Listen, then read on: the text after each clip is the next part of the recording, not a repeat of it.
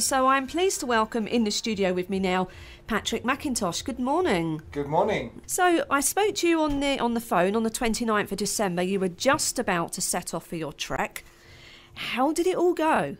Well, it went unbelievably well, although you have to say the margin between error and success is wafer thin. In other words, there are so many things that can possibly go wrong, and to some extent did go wrong, particularly in terms of getting on to Antarctica and getting back off Antarctica was very unpredictable. But yeah, we had a fantastic trip and it was extremely successful. So when you set out to do this trip, did you give yourself a particular kind of day time in how far to do it? And did you manage to achieve that? We did. I mean, we hoped that we would do it in 15 days, but of course weather and fitness and terrain, etc., makes it very difficult. We actually managed to achieve it in 11 days, which was, 11 days and a bit, which was quite extraordinary. We weren't quite sure in the end whether we were motivated by the fact that we were just so tired and filthy and smelly that we just wanted to get home to get a bath. We're not quite sure. But anyway, we did it. And somewhat remarkably, we also hoped that we might arrive on the 103rd anniversary of Scott's arrival at the South Pole. And we managed to achieve that, which was quite extraordinary. But that was more purely by luck than judgment. Yes. So you managed to do it in the less time. That's great. Well, we were travelling at over 20 kilometres a day in very, very harsh conditions. It's the equivalent of running a marathon every day, dragging a sledge, which is weighing 55 kilos, 4,000 metres above sea level, with an average temperature of minus 30. It's a very, very exhausting I can imagine. effort, and it's mentally, actually, it was more exhausting than physically, actually.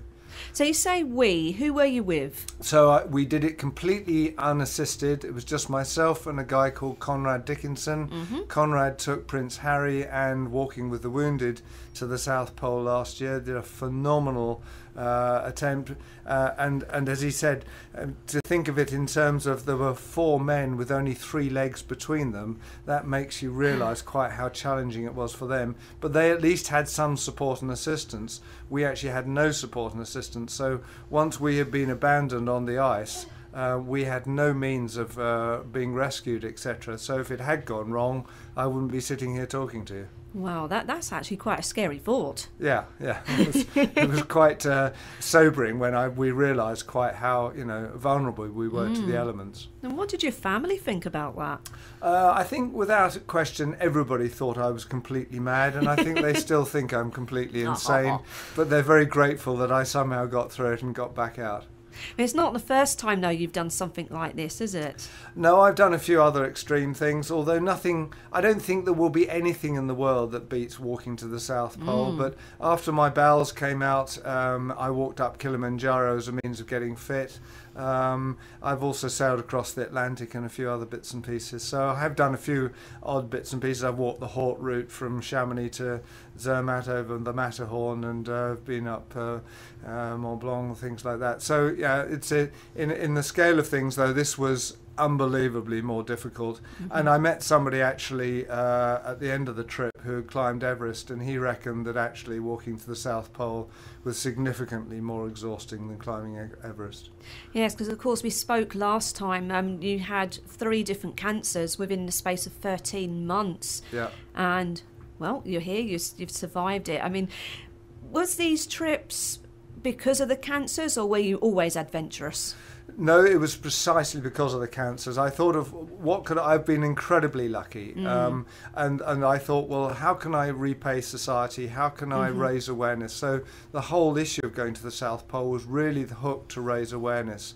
Awareness about the fact that if you're incredibly lucky like I am, you can if you catch cancer early, whether it be I've had my bowels removed, I've had radical prostatectomy, I've had skin cancer.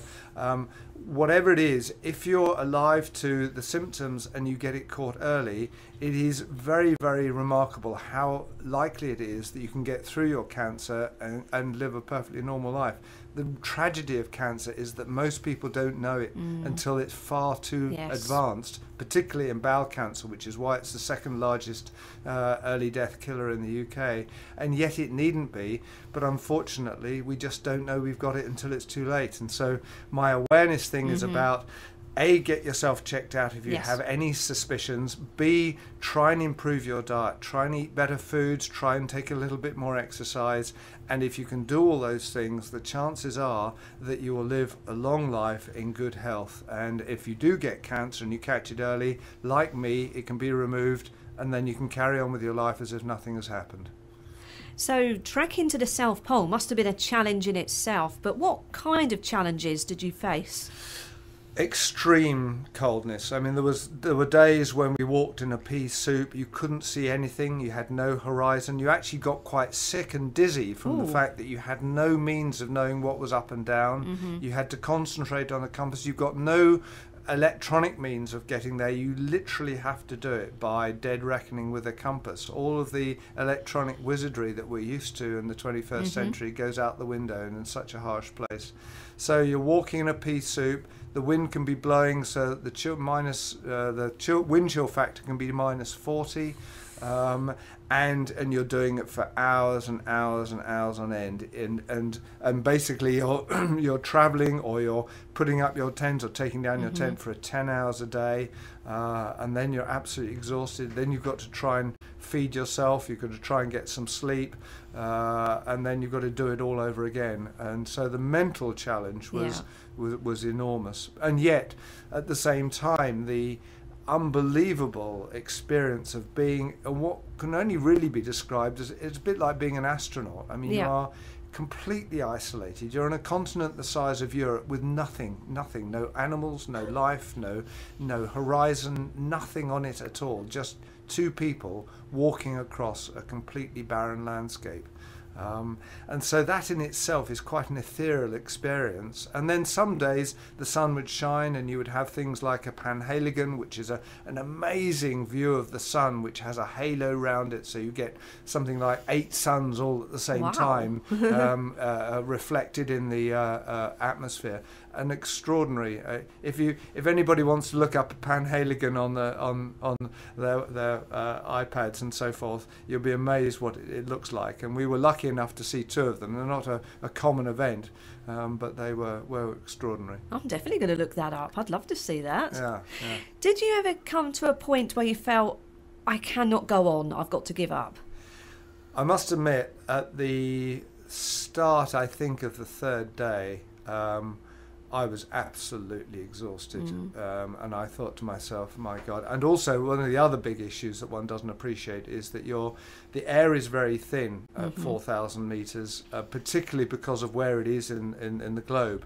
So it's much thinner air than it is, say, in the middle of the Earth, and it's unbelievably cold. So you're breathing in this very thin, very, very cold air, and it gives you bronchial inflammation, so that you find it incredibly difficult to breathe, particularly at night, and you find yourself really gasping for air, and then to have to get up and walk when you're short of oxygen and you're tired, that was really quite something to get through. Wouldn't be good if you were asthmatic then. No, it would be seriously challenging if you're asthmatic, and that's to some extent why, I mean, there's only about 200 people that have actually walked to the South Pole in any serious form, and there's only 24 of us that have actually done the trip that I have actually done, approximately. And it's never going to get to be a popular thing to do, because the whole experience is just so unbelievably alien to human capabilities. So why did you choose it then? Simply because it was the hook by which I could get the message out about cancer, about early diagnosis, about eating better foods, about being aware of yourself.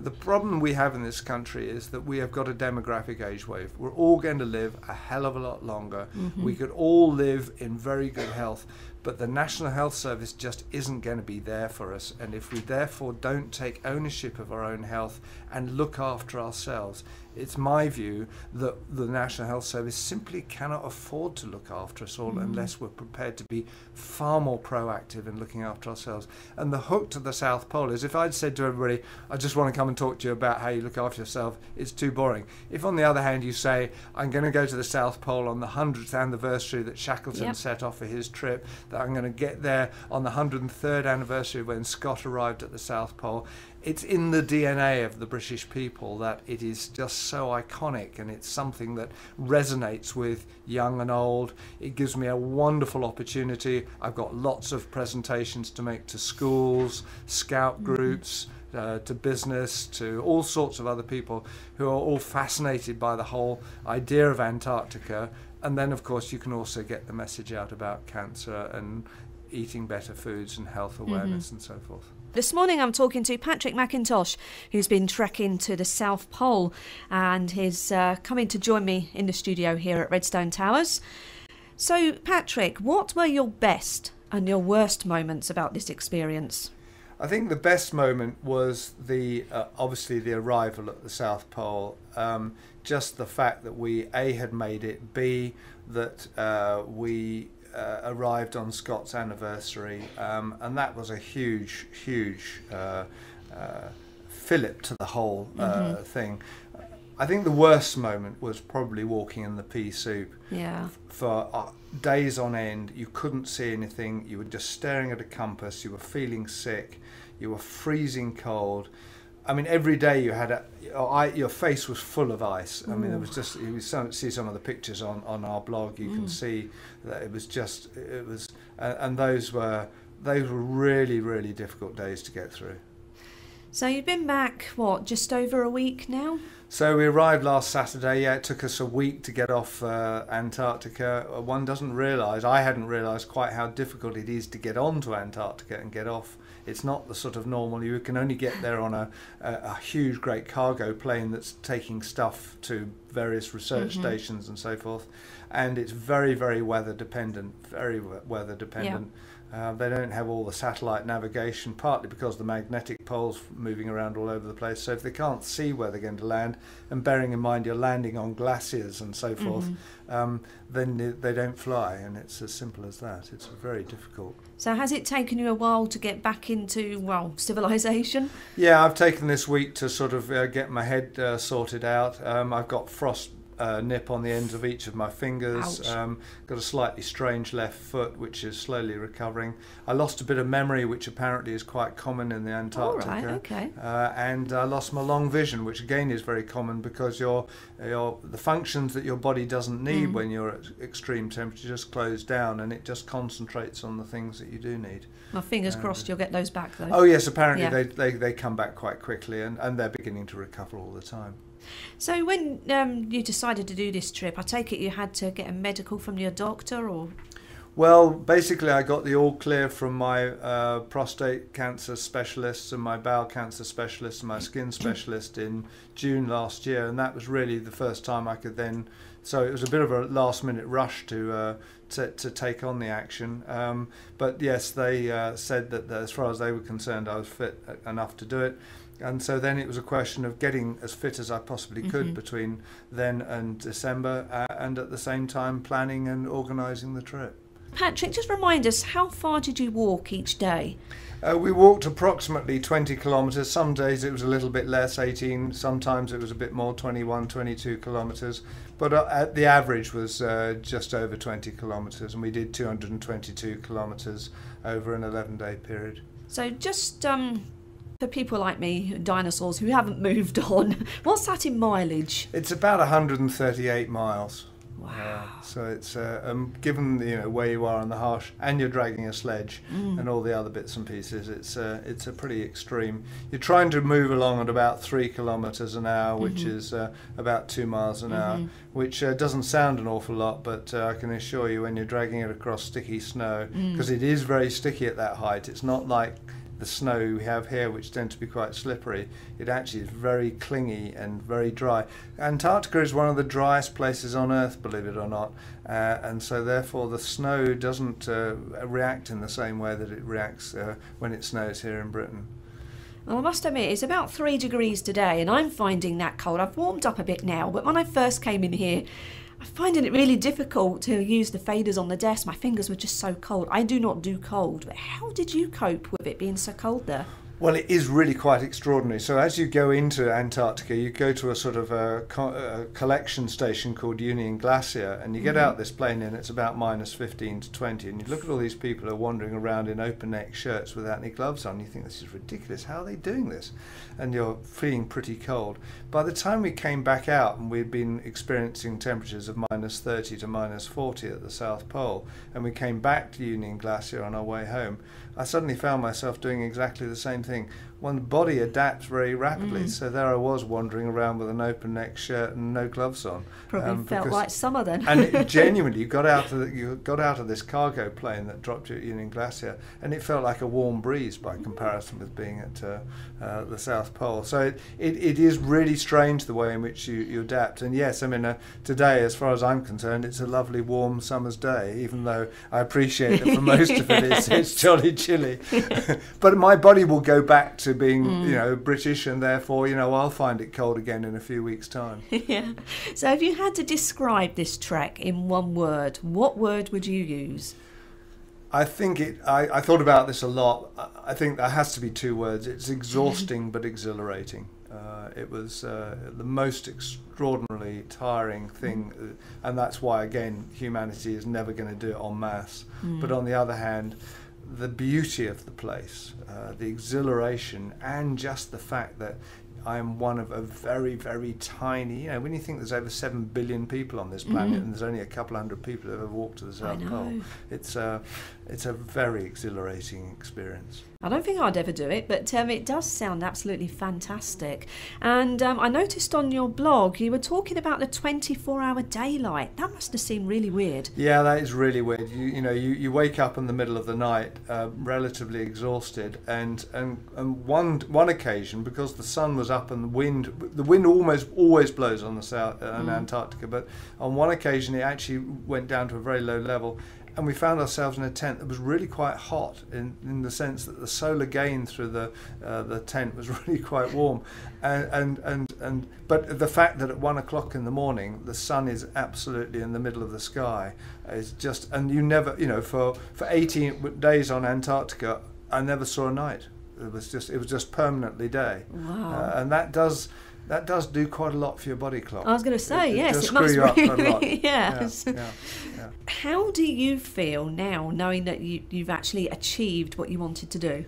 Well, I feel that I've achieved, the thing I really wanted to achieve was to get the awareness message out, to get the whole issue of trying to help people to live with cancer better, to be more aware of it, to get the message to their loved ones, their family, their friends. And I think the phenomenal media attention that you and everybody else has given to this has helped me to get my message across, which was my primary objective, to try and get the message across. And so from that perspective, I understand we've hit over 29 million people with the message from messages that we've sent from the South Pole, from articles in newspapers and things like this. So I feel that it's been absolutely justified and well worth it. And I hope people will look at the kmgfoundation.blogspot and see what's been going on, and take that message, particularly take it to their friends and family and loved ones, and say, hey guys, if we're going to live in this world, we've got to take responsibility for our health. Yeah, indeed. And finally, you're recovering. You've got back safe and sound, and you're recovering now. Have you any plans for anything like this in the future? I promised my wife that I wouldn't do any more, but it's a bit tricky. My granddaughter and I are going to do the Engadine Marathon in Switzerland in a month's time. on behalf of bowel cancer, so that's going to be a bit of fun. I think I actually want to concentrate for the next 6 months or so on just delivering the message, making the presentations, going to scout groups and schools, and if any school wants me to come and talk about the experience, I'd be delighted to. Any social group or anybody else who'd like me to, I'm free, pro bono. I'm very happy to come and give you. We've got a wonderful film coming out, some great slides, some huge stories, all sorts of things that I can talk to you about, particularly in respect of Conrad Dickinson, who's one of the world's most famous explorers, and so between us we've got huge tales to tell, so very happy, and that's what I'm going to concentrate the next 6 months on, getting the message out. Well, I'd love to talk to you for longer, Patrick, but unfortunately we have run out of time, but thank you very much for joining us here at Redstone FM, and it's, well, can I say congratulations. Thank you very much indeed, and thank you for allowing me to speak on your No worries. station. It's been lovely to meet you. Thank you very much. Patrick McIntosh talking about his trek to the South Pole.